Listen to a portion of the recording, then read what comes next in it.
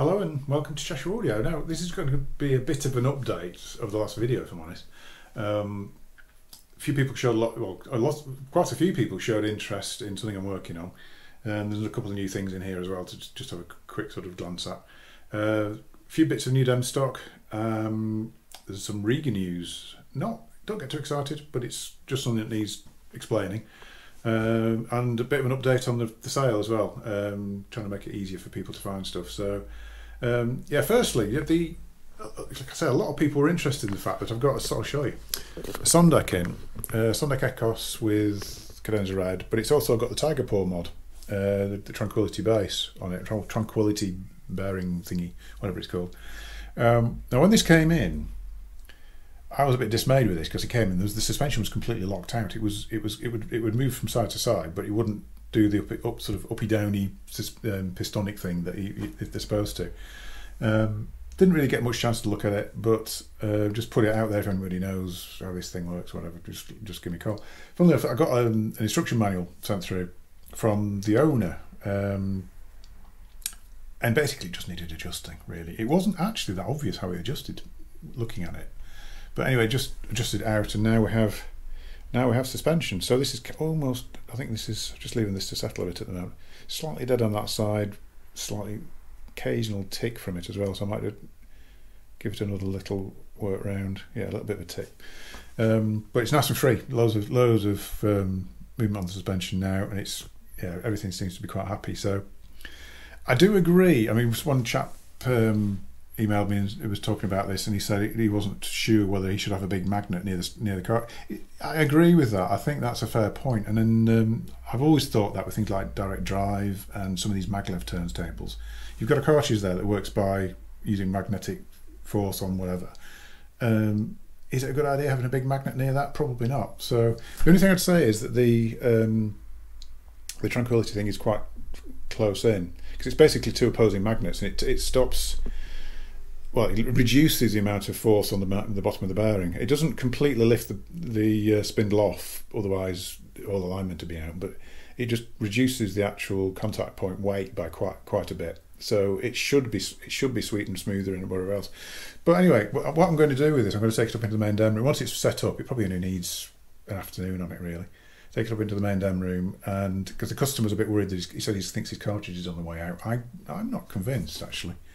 With that, we'll say I'll run it upstairs. If the fact the Tranquility was locking out the suspension, it's probably got more to do with it. So we'll see. I'll run it upstairs. It also means I'll be able to do a sort of a before and after, because you can take out the Tiger Paw.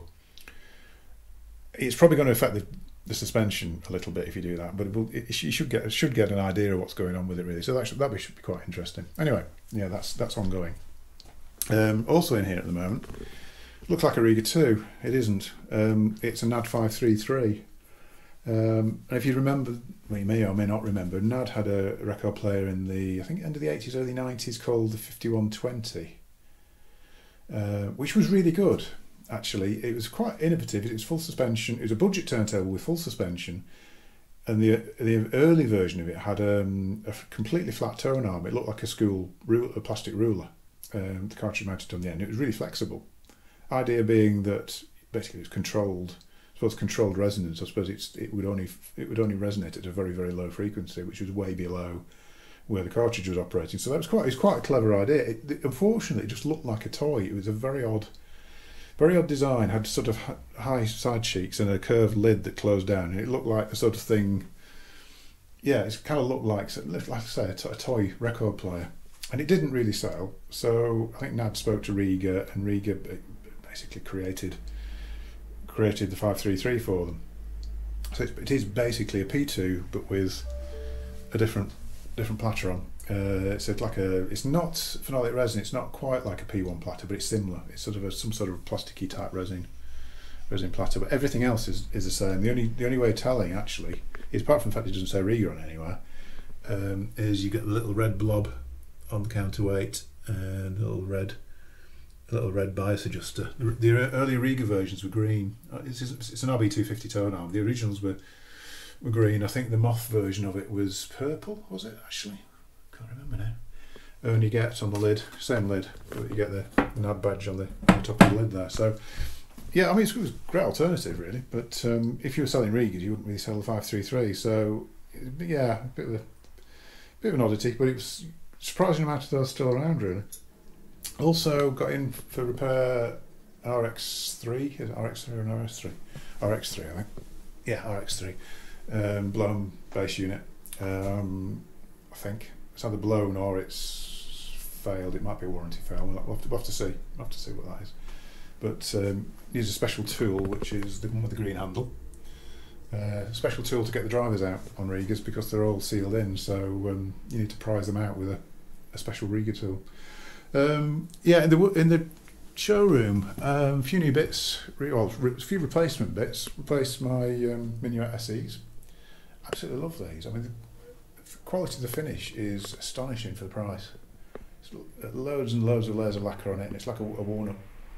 Really nice walnut. You can only buy these in walnut. I think they call it wild walnut, I think they call it.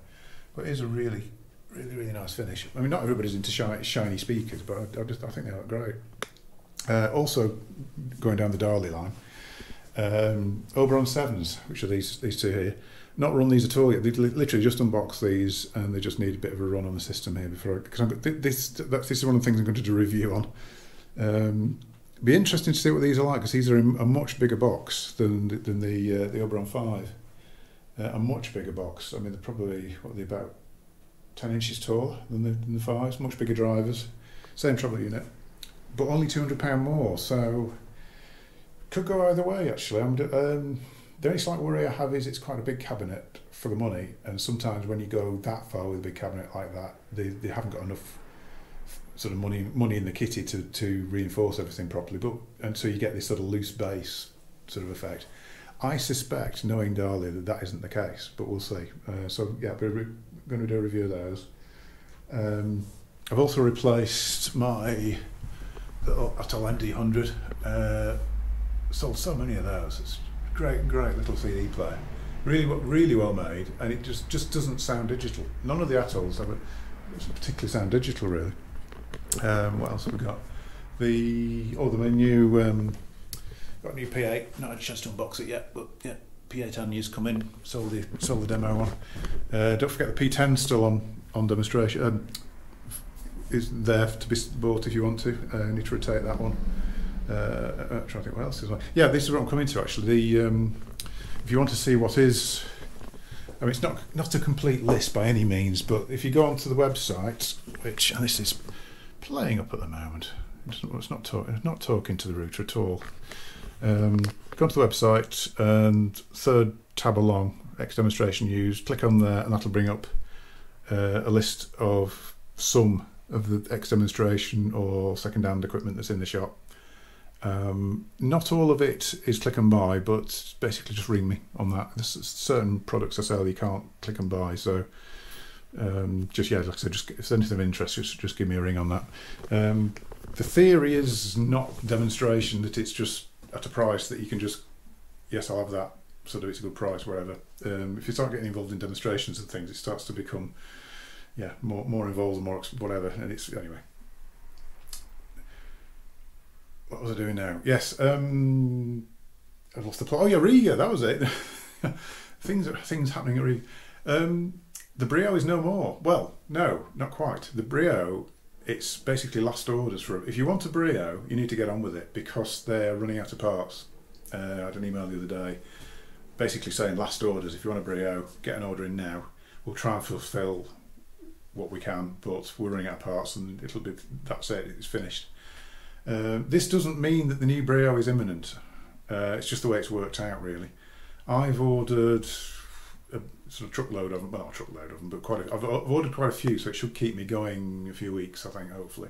But if you want one, I would ring in, basically as soon as the new one comes in, which I'm guessing will be the end of the year, the price will go right back up again to where it used to be. I mean, there were £700 initially, and they dropped to £550 to try and clear all the stock ready for the new version, and it's sort of almost happened prematurely, because I mean, I don't know if other dealers have been like this. I've been selling loads of them. It's been probably one of the best selling products, since they did that. I've sold almost like 30% of my sales have been Brios, so it's done really well. It's a ridiculous bargain at that money, to be honest. So yes, so if you want a Brio, get your name on one soon. Otherwise, you'll not get one. It'll be a bit like the Apollo because they've stopped the Apollo and the new version is ages away before that's going to come. So anyway, that was the news on that. Showing you the website, showing you that, showing you the stock. Yeah, review wise, they're coming. I've got Oberon 7s. I've ordered.